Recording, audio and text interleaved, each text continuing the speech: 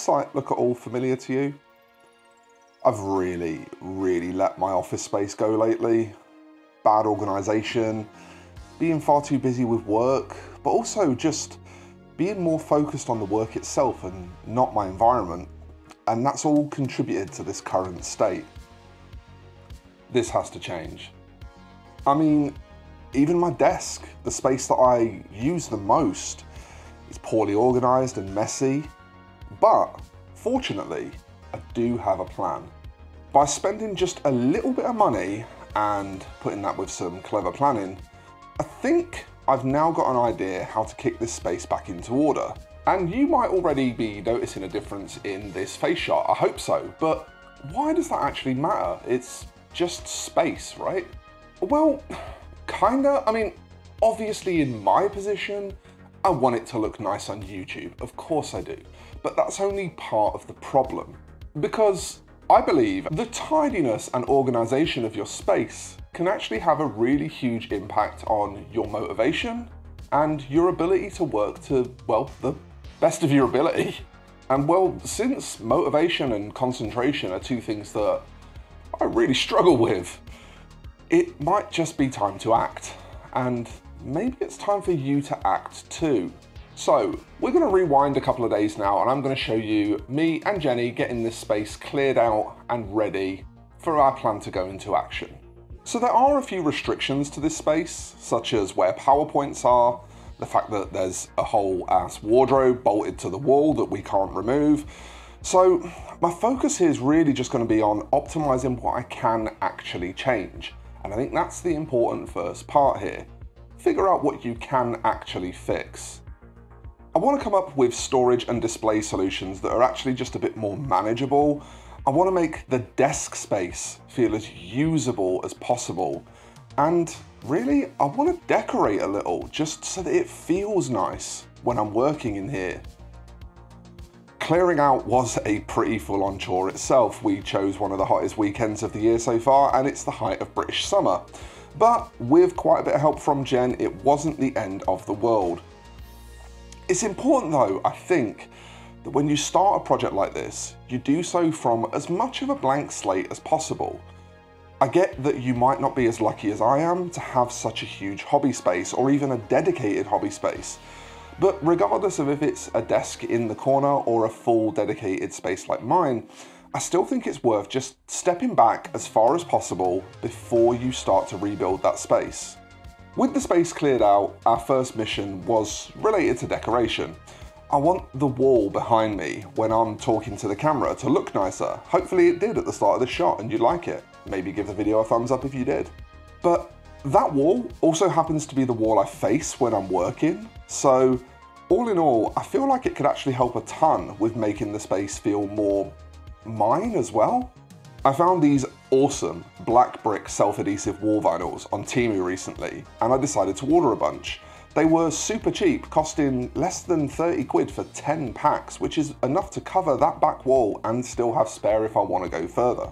A quick clean down of the wall was all that was needed before they could start to be fitted up, and there's not really much in the way of additional equipment or skill needed here. You'll have cleaning products around the house and they're self-adhesive, so it's really just like putting up giant stickers. You just have to concentrate a little on lining up the pattern and making sure that it stays consistent, and you'll get something that looks good. And with these up, I'm already seeing a really nice improvement. I'm very happy with that. So wall covering and general decoration was definitely a really good place to start. It's a pretty simple way that I could make a massive impact on what's visible, what's going on, what the feeling is like around me. But next up, I want to think more about the desk layout and about just making that make a bit more sense. For example, in this corner of the room, I have these built-in shelves in the alcove.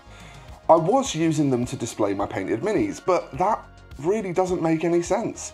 It's the darkest corner of the room, and when my computer was jammed in there too, it was even darker still. Instead, I'm actually going to use this as my storage shelves for work in progress and commissions. You see, I already have this industrial racking that I currently use for work in progress and commissions, but if I place this somewhere where it's getting a bit more sun, In fact, even leaving it where it is, it gets a fair bit of sun. I can basically just swap the function of these two shelves and they'll both do a way better job of what they're trying to do now. Simple things like considering the function of your space like this can really help make it more livable. And it doesn't cost anything to just move stuff around. So I'm going to start getting these shelves filled up with commissions and whips, and I'm also going to move my painting desk into this corner, I think. That way I can counteract how dim the corner is with my bright painting light. I think if I put my airbrush there, that's going to make the most sense. Speaking of painting lights, by the way, this is another recent upgrade, a Lumi desk lamp from the Daylight Company. These lights are insane and they're well worth the investment. I'll pop a link to them in the description and you can check them out for yourself. So with that decision made on the position of my painting desk, that also decided the rest of my working layout for me. So airbrush was on the far left, painting desk in the middle, and that means computer is going on the right. Now that's all well and good, but it didn't really solve the biggest issue I was having, which was all the bloody clutter on the desks. However, for that, I was rescued slightly by this video's sponsor, Warcradle Studios. As well as making the wonderful Wild West Exodus and Dystopian Wars miniatures games, Warcradle also happened to specialise in laser-cut MDF products. Aside from the vast array of awesome scenery on offer, they make these really handy units of drawers and paint racks. The classic IKEA pegboards that a lot of us have felt like a really good idea when I first got them. But the reality is that the peg on shelves just don't actually hold that much. They don't have a great capacity.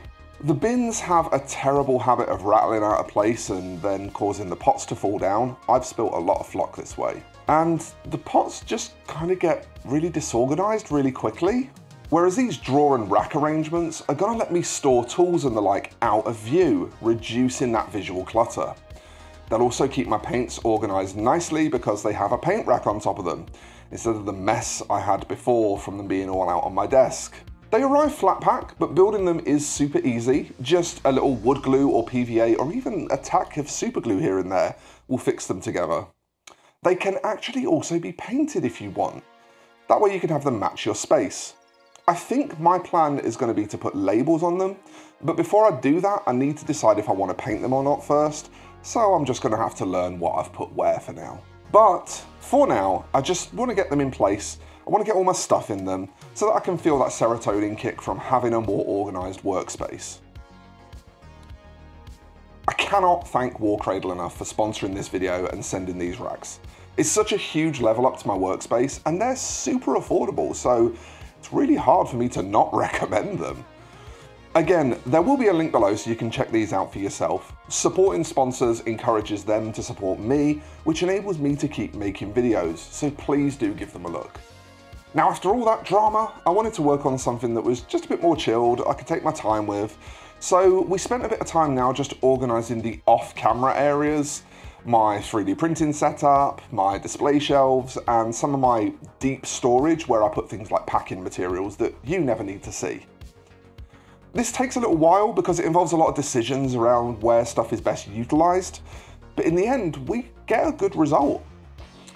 It's certainly still less presentable than the part that you see in videos, and that's fine because, most importantly, it's much more organised. I now know where stuff is without having to think about it too much. And then the final step in our mission to jazz up the space a little is just to add some more decorative stuff to the area. LEDs at the back of the desk make me look like the gamer queen I always dreamed of being.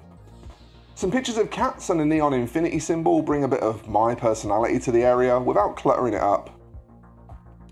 And a nice custom desk mat from Patriot Games rounds off the little touches of me that will make the place more of a joy to live in.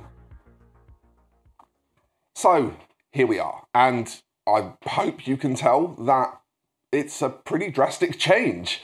But really, more than anything, this space just makes so much more sense now. It's laid out in a way that it's designed to be worked in. I will say though, I think to really hit home just how swanky it is in here now, comparatively, we're going to need to do a before and after. So here's that.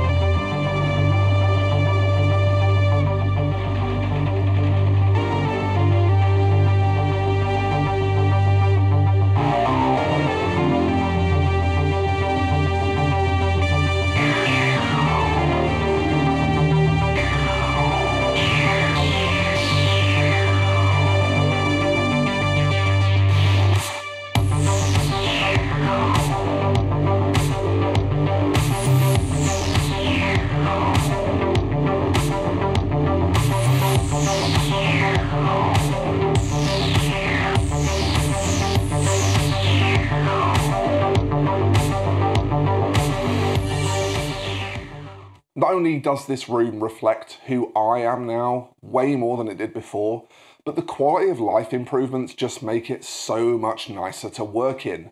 I've been finding for a few weeks now that my motivation is lacking and my concentration is starting to ebb. Well, that's not the case anymore. I woke up this morning just dying to get in here to work, and that definitely could translate to your hobby space at home. Because the thing is, the real value of unfucking your space like this is that it's a treat to yourself, and you deserve that. You work hard, and your hobby time is supposed to be a release. In my case, there may be slightly different motivations, but for you, it's important to maintain your hobby space.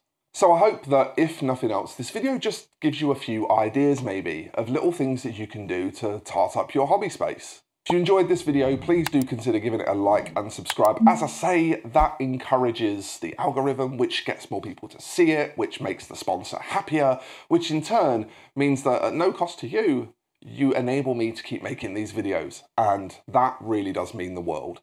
If you really want to support the channel more, you can also check the links below to my Patreon and stuff like that, where there's ways that you can directly support me from as little as £1 a month. But I think it's probably time for me to get out of here now. So, thanks for watching, folks, and until the next one, bye-bye for now.